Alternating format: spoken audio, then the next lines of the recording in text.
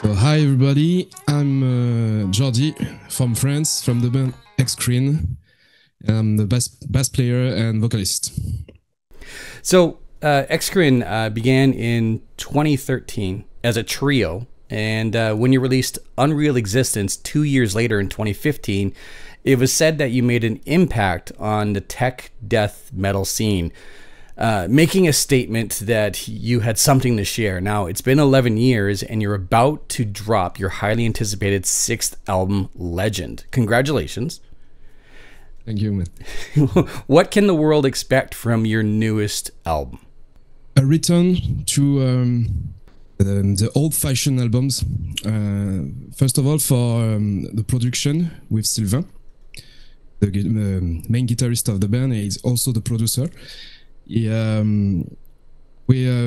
ask ourselves why the old albums from, for example, Metallica, Megadeth, sounds so huge, but with no all this technology that we got.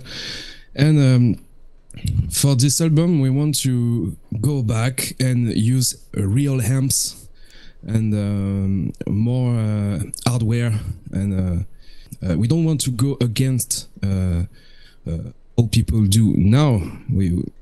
The last album, Hybrid Sense, was almost a computer process, but for this time we really want to have this old sound, so it's not as precise. Yeah, it's not so precise that Kemper or XFX can do, but I think it's more organic, and that was what we want for this album. More organic, more maybe more loud. It's a consequence of using real hardware, but that's what we want. So you say more organic. It kind of does speak to like the genre and also the music that you have been creating over the past couple of years, is that sometimes it is the imperfections that really make things unique. It also helps to just create your own sound and own message. You know, using a computer can, quite frankly, sound just formulaic. It could sound like Celine Dion on auto-tune. It just doesn't sound real at all. So I get the feeling and the inspiration to be more raw, while at the same time being stronger and being more polished in your own work. Yeah, I think it was it's not really fashion, but at the end of the last 10 years, it was very impressive. These very unorganic songs. It's habitual. It's no, and all the song. You have different guitars, different guitar player, for example, different hardware, but at the end, everybody sound the same and pretty the same. And I think that's in the past years, very time ago, all the albums sounds very differently, because all the hardware they use was maybe the only thing they got to sculpt the sound. It was maybe at this era, it was more personal, I think. No, you've been credited with quote unquote completely embodying the genre while showing some real growth from album to album. I had a chance to actually go through your library yesterday and today, and even get a sample of your most recent album, which I can't wait for it to be released. By the time the viewers and listeners are enjoying this, the album will have come out, which is January 26th. How soon do you go from transitioning from one album to another when it comes to creating and writing? Because you guys have put out 6 albums in 11 years, which is a monster feat upon itself. Maybe it's because we work together. We don't record ourselves. We mix. It's Sylvain is mixing himself and the master too.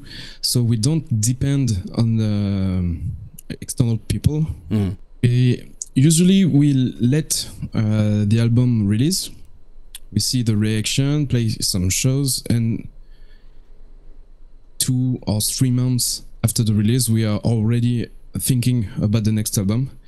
Because it's an album, it's a long process. Maybe it's a year of work.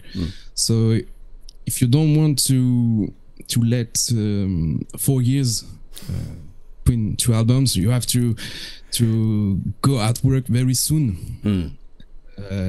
And we want this only 2 years between the albums. I think. You know, when you release an album, you have a short lifetime, 2 or 3 months, and after that, the promotion and everything just come down, and the album is not invisible, but you know you kind of on the internet you just disappear a little. So we want to not make so many time between 2 albums because of that. But now we are 2 parents in the band, so maybe it will be more than 2 years between 2 albums. Yeah. So yeah, actually, just before we started there, you mentioned that you were a new father, and congratulations. Does that change? Like, you and who else is a new father or a new parent? Sylvain. Oh, okay. Sylvain is the father of a 3 months baby. 3 months. And how old is your child? Yeah. 8 months. 8 months. So, yeah, a bit of a different dynamic when it comes to work and home life, I can only assume. Yes, pretty, not really difficult, it's different. And you have to sleep when you can. Yeah. This is very true. Yes. So, like, the group of you, and like, you started off as a trio and then became a quartet or four-person band. The person who came in was... I apologize, I forgot his name, but he came in to provide drums. Who was your drummer before? Who started off as drums? We start with Antoine okay. Fourret. Okay. He was our first drummer on In Relay Existence and Ascensions, our two first albums. And after that, we got Michael Martin on Molten Giant, and since my strum we are with Théo Gendron, our actual drummer, and it's cool.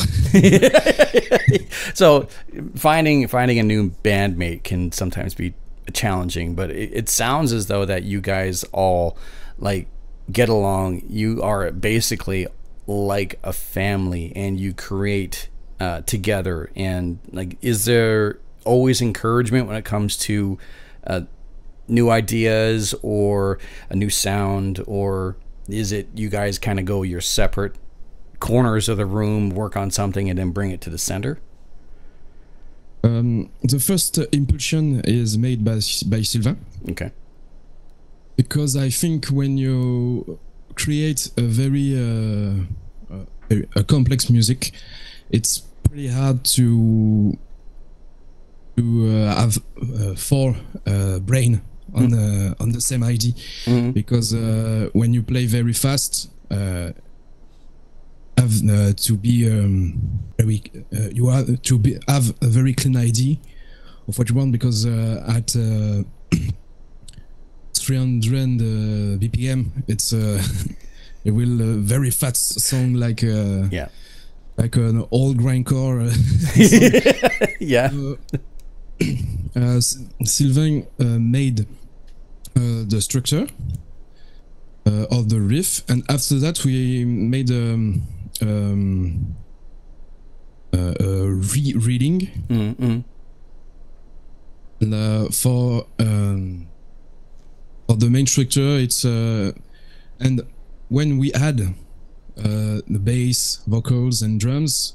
Sometimes the tricks change, and we discussed between us. For guitar, sometimes the second guitarist Nico and Sylvain are together to find some riffs or to see if it's playable on stage too. Right. Because sometimes you have good inspiration, but when you want to play it in reality, it's just unplayable. Yeah. So change that, because we want that every songs are playable, and the only limitation is the number of guitars. And we have acoustic parts. This song is playing on stage because change guitars every time, but technically, from the technique point of view, we have all the songs are playable by us on stage.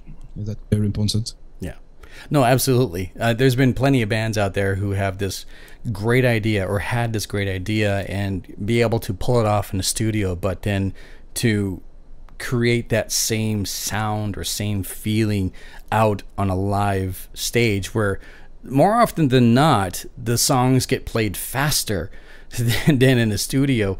It just becomes an utter mess, because you're now on the spot, and something that took a long time to create, or even you had help to create, cannot be done successfully live every single time.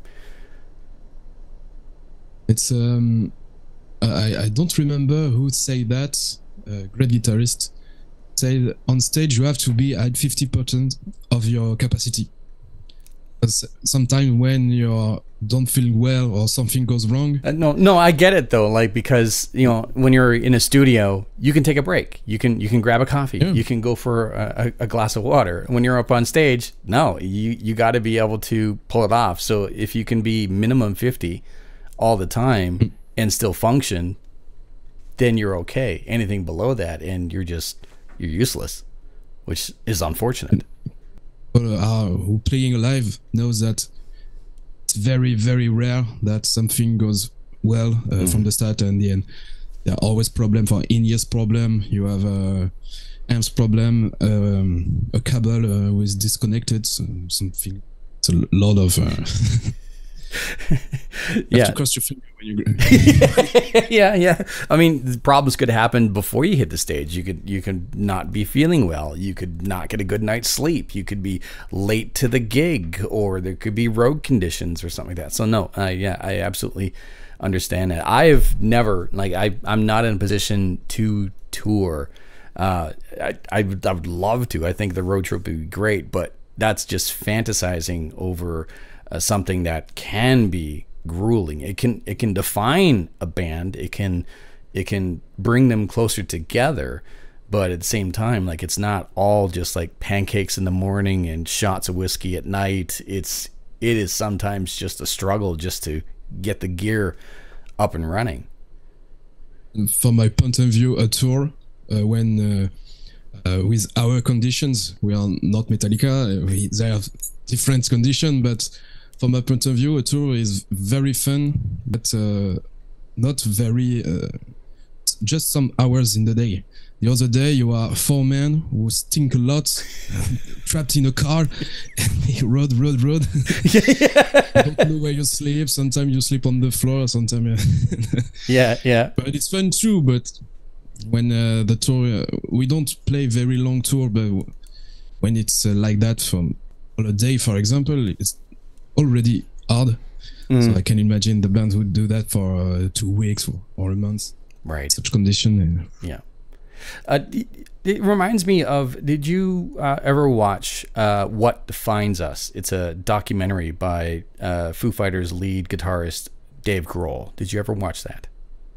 No. No. So What Defines Us is it talks about the tour life. It talks about bands being in a small vehicle with all the gear behind them and just smelling like hell and going out on the road, but how that can make or break a band, because it kind of puts you in that uncomfortable position and makes you work for what you love, and it also can bring a band together. How long have you guys been touring, and dare I ask, what's the poor vehicle you got to ride around in? Yes, it's we don't play show very often because it's France is not a very metal land. Okay, fair enough. It's pretty hard, so we don't have the. Maybe we had that in Japan. Okay. Because the condition, it was a very great opportunity, but the condition of touring for us was very, very hard.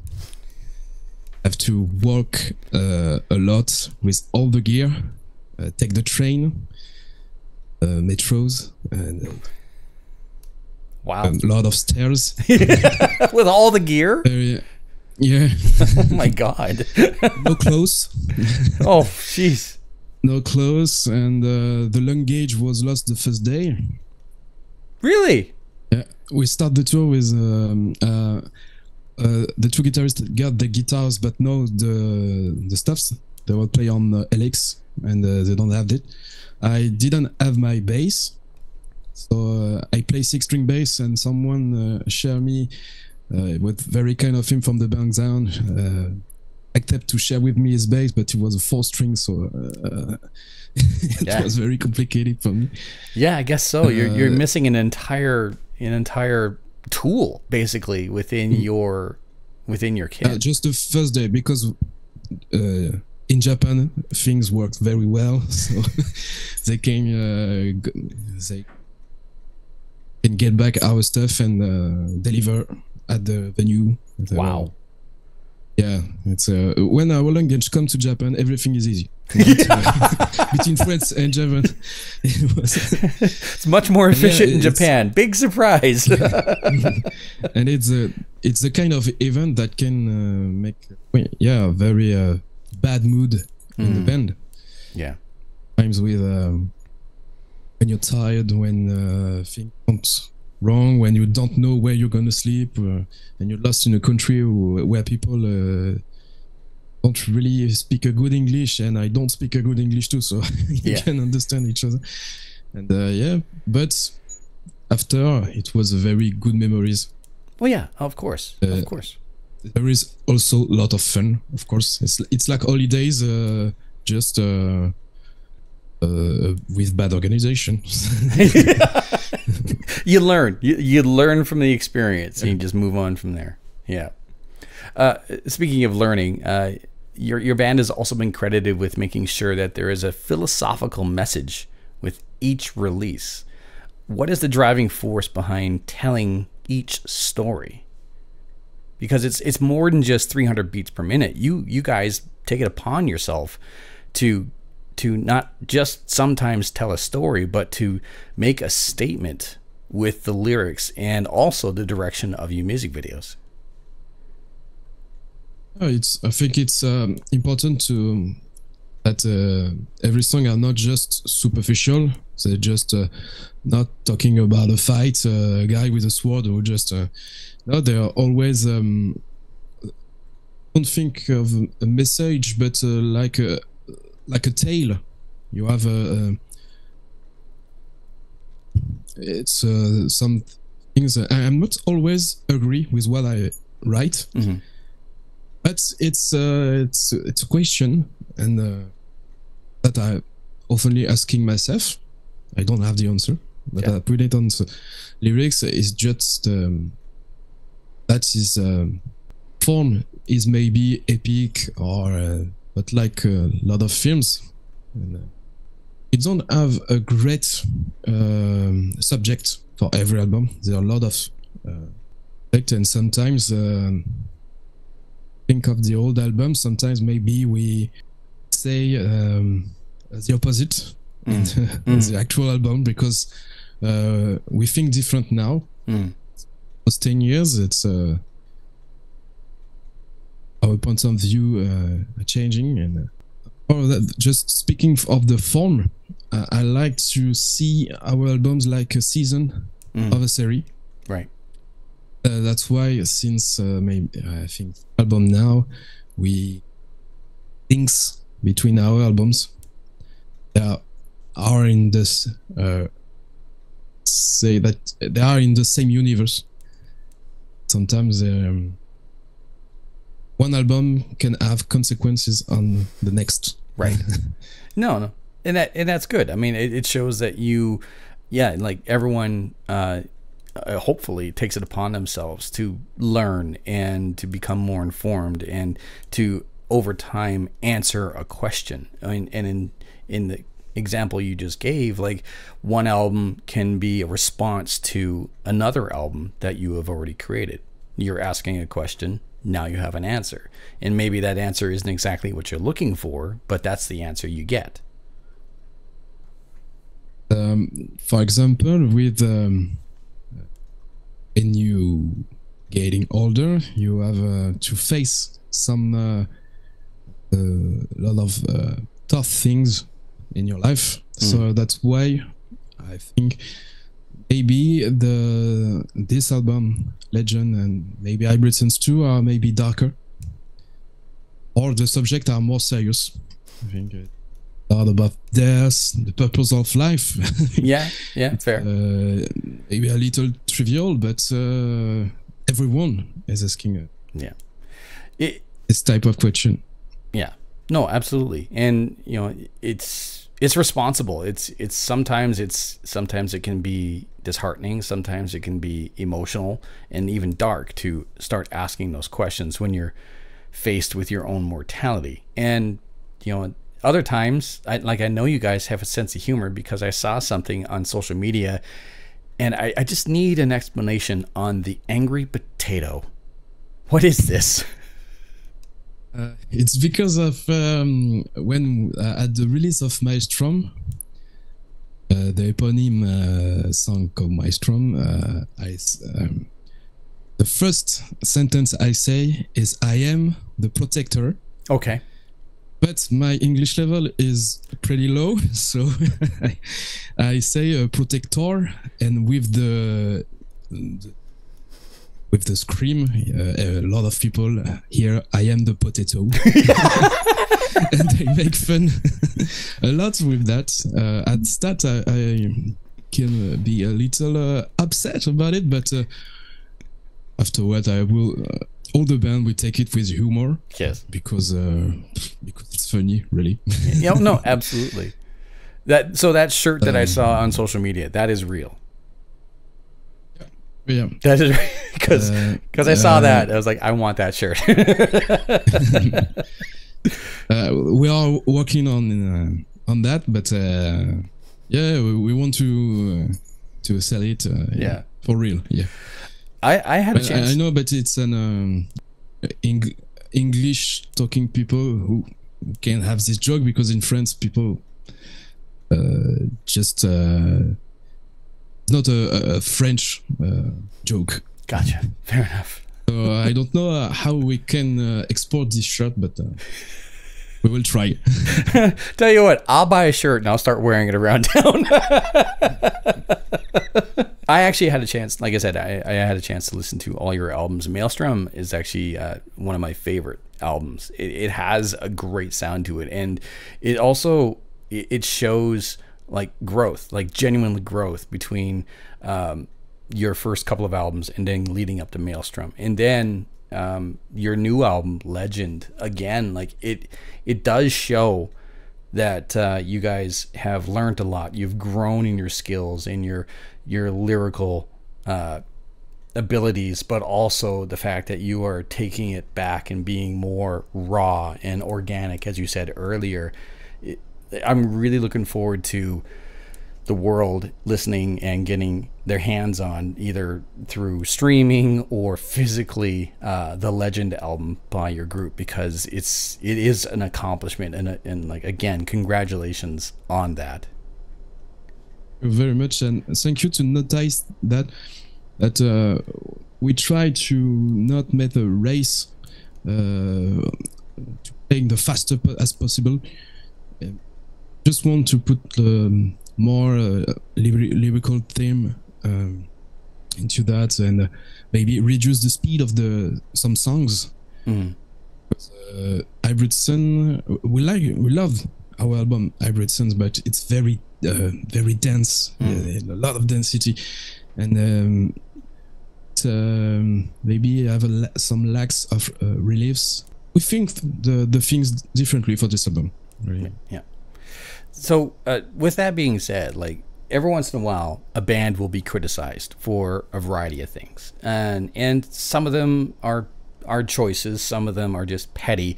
But your band has actually received a little bit of pushback. Why align yourself with the Tau 40K? Oh yeah, okay, I understand. So you can. I understand what you're saying, but I don't understand the question. But oh yeah, no. So it just on your social media, because I do a little bit of I try to do my best to do a little bit of homework. But okay, toes. Okay. Yes. Yeah. Yeah. Sorry, it's because in French we say le toe. Oh. Not toes. I don't understand. Yeah, we are. Sylvain is a very great fan of Warhammer, and now he sadly put me through too. So I play salamanders. So, are everyone in the band a fan of Warhammer? No, it's more a thing of Sylvain and I. Okay. Sylvain is very into the game. Really, he got a lot of figurines. He play in championships, and but for my part, I just have some figurines of salamanders that not finished to paint. Actually, I'm more into the lore. Oh yeah. Really, I really enjoy the lore. I finished to read the Horus Heresy ago. It's 50 books. Yeah. The lore is massive. Like they've been at this for a while, and incredible imagination, creativity, and it's constantly expanding. Even Superman or The Witcher himself, Henry Cavill, has stated that he wants to make a live action Warhammer something. And we're waiting for that. You cannot imagine how. yeah, exactly. I saw a fan film on YouTube called Astartes. Okay. Was just 5 short videos, and really amazing. Really? And I think the guys is alone. I don't remember, but it put with image. The devastating power of Astartes. It's very. I have goosebump everywhere when I saw that. It's very impressive. Yeah, no. Sometimes it's those fan films that sparks the motivation for the powers that be or the people with money to really start pushing towards something. So sometimes it takes that little inspiration for something to really get rolling. And I mean, like I said before, we already have Henry Cavill saying that he wants to do something. He's dropping everything to go do this. So this will be. I don't remember what kind of. I think Impli Custodes. I think. I think so. Yeah. So and it's a great inspiration for Exocrine since maybe 2 albums. Yeah, I noticed that actually. Yeah. The universe is very dark. And you are reading novel. It's not. It's very neutral. There are no good people. There are no bad people. Sometimes horrible things happen, but they always have a reason. Maybe it's not a good reason, but they believe in what they're doing, which is a great motivation for anyone. Yeah. I'm looking forward to what comes next, because something's got to happen. The universe and the lore behind Warhammer 40K is so massive. Like how can it go this long without something Hollywood-esque jumping behind it and pushing it? But then again, there's the worry of okay, so Hollywood's going to jump into it. How are they going to screw this up? Yeah. So, exactly. So I have a few questions for you from some of your fans, if you wouldn't mind. Jean asks, who would you like to work with in the future? Who would you like to work with or tour with? Oh, really great question. For work, I don't know if we can work with, but we like the production of Dave Otero, who produced asked to Arspire. Yeah, you know. Yeah, it's a great inspiration for us, and he put a lot of content on too, so it's a good inspiration. But for band, there is so many bands we want to to raise, and not only on tech death bands, a lot of bands. We were actually lucky enough to speak with one of the guys from Arspire a little while ago, and actually I think they just came back from a tour. It might have been the Japan tour, I'm not sure. But yeah, no, great guys and incredible music, not unlike your own. So yeah, I think they bring lot of things to make TEDx younger. You know? Another question, Christopher asks, who writes your music videos? They are very entertaining. Music videos is it's Sylvain. Oh, again.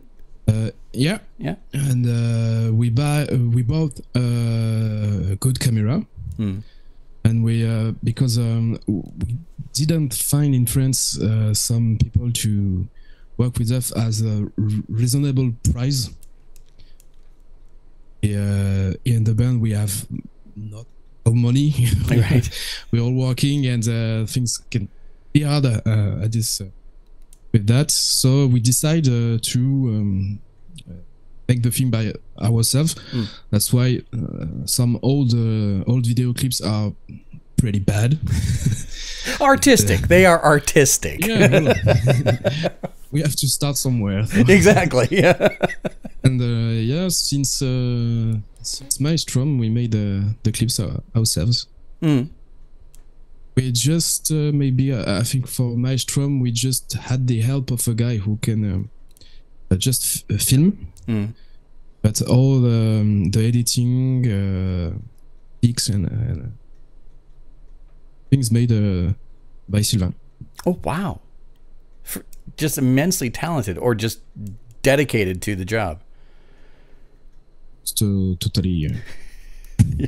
Still dedicated for it, but it's one more question from Danielle. She asks, who does your album artwork? This time we work with Armada Arts, Slaughter to Prevail, and things like that, because we really liked his work, and it was and the contact with him was very easy. It was very motivated when we don't are very directive with the illustrators because it's we want the illustration, the artwork after the composing and writing process. Influence and it sees us, and so we just ask him. We want a big monster with a little of magic and fire everywhere, and let him work like he wants to do. And the result is great, I think. So.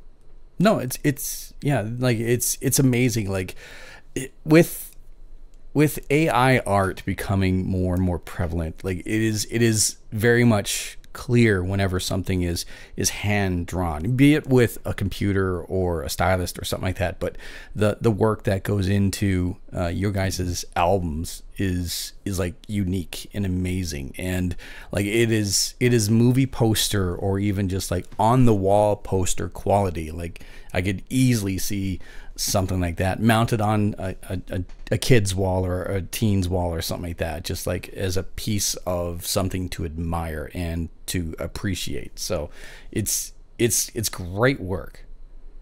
Yeah, thanks. Yeah, it's important for us because the story in the album are very epic. Yes, generally. Yeah. So we need to have this epic artwork, of course, and in this album, in Legend album, we can be in the mind of a guy who see this monster and how he can feel at the inverse of powerful. It's weak. Yeah, vulnerable. Very, very weak, and I think it's important for us that the artwork is a transcription of that. You see, story is very huge. It's unbeatable, but story we'll see. Yeah, yeah, exactly. Yeah. So, Legend, like I said, by the time this is released, the album will be released. It is coming out on January 26th. And one final question from me is, are you already working on something new, or do you have a tour planned? Like, what is in the near future for you and your band? We are looking to play shows, essentially on Europe, because the after COVID period is pretty hard. Yeah. And I don't know how it's in Canada, but we have a lot of inflation problem in France. So no, here too. Yeah. Yeah, life is getting harder, so it's a very blur for us. So we actually try to find some show tour. Maybe we're working on it, but for the months that are coming, maybe for the end of the year. And we also try to go to see you in Canada. Well, I'd love it if you guys would make it your way to British Columbia or Saskatchewan. But you know what? If and when, like I have a feeling that you guys will eventually be able to get to a point where you can pick and choose where you want to go with ease. Because, like I said, your work is incredible. And this new album is going to be amazing. And like your already dedicated fans, they're going to love it. And you're going to definitely find yourself with a whole bunch of new fans once they get a taste of the new album, Legend, which is going to be out now. So congratulations. Yes, thanks, man. And before I go, again, congratulations on being a new father. And I certainly hope that you get some sleep. Yeah. It's a strategical game.